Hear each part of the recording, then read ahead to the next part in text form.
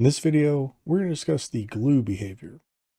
Okay, so I've set up a really simple little scene. I'm just going to go over here and use this elevator to quickly come up and grab my little health potion. That's the scene. There's nothing much to it, and couldn't really come up with a good demonstration for glue other than this. So take a look at this column, this elevator thing that has lifted me up to this platform.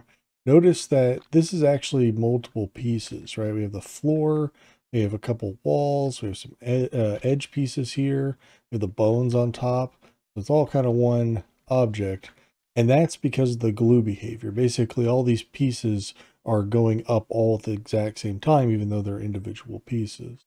Let me show you how that's done. All right, so we've seen this before. This is just the elevator behavior on the floor. So I've done a demonstration of that before. And then we have the pieces that surround it, including the bones. And all of these have the glue entity behavior attached to it.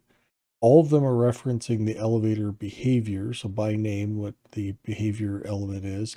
Notice that it's lowercase. This is intentional. I had a problem where it wasn't recognizing it in uppercase, so if it does that to you, just make sure it's lowercase and it should be fine. Now, here's the tricky part. Here's the part that I didn't catch on to right away.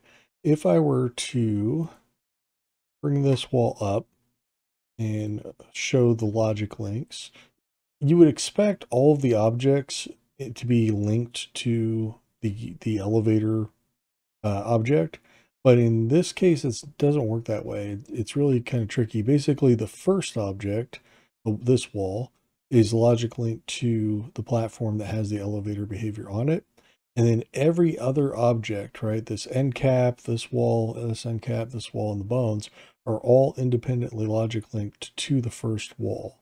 So this connects to platform, connects to the first wall, and all the other subsequent pieces connect to the first wall. And that's the way it connects together. Don't ask me why, just the way the logic is. If you tried to like daisy chain it or do anything else, it's not going to work. So make sure you set it up that way. But that's pretty much everything you need to know about the glue behavior. You know, there's a couple different ideas that I had floating around my head about how I might show this. Ultimately, I ended up doing this one, but like one of the other ideas that I had was, let's suppose you had a door and that a door had an apartment number on it. But when you open the door, the apartment number would just, you know, float in air, right? It wouldn't move with the door. So if you were to glue it to the door, when the door swings open, the number would come with it. So that's just another, you know, idea that I came up with, and I kind of kicked those around a little bit and thought this one looked kind of like was better because I had multiple objects glued to it.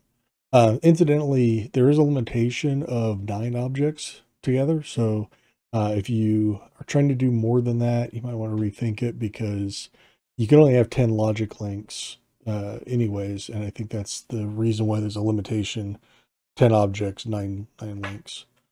So bear that in mind. That's it. That's the glue entity behavior explained. If you enjoyed the video, or if you learned anything new, please be sure to click the like button down below. If you're new here, or if you just haven't subscribed yet, we'd love to have you stick around. Please be sure to subscribe. And lastly, if you'd like a notification for whenever new videos are posted, just click the bell icon and that'll let you know when new videos are ready. Thanks so much for watching all the way through. I always appreciate it, and I'll see you in the next one. Bye for now. Hey, don't forget there's a written guide for every behavior, including ones I haven't yet covered on this channel. And if you want to learn some more, why don't you check out this video next.